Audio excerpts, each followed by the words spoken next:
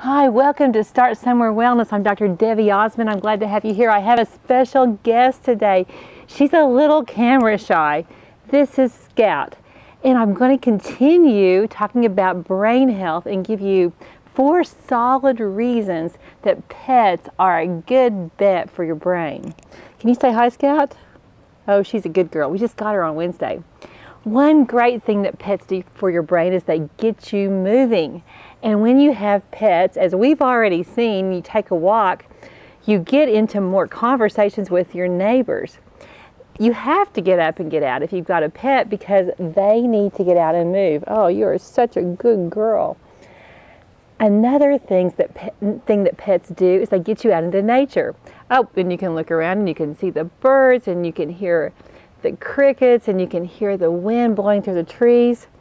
And that gives you some vitamin D. It elevates your mood to get outside and see nature.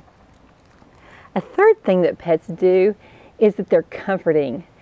The mere action of grooming or petting your pet just lowers your stress level. It decreases your cortisol. And it lowers your blood pressure. Anything that does those things is good for your brain. If it's good for your heart, it's good for your brain. And the final thing is that pets make you smile. Whenever you are with your pet, it triggers serotonin and dopamine. Those are the happy chemicals. And those are things that make your brain more healthy and more resilient.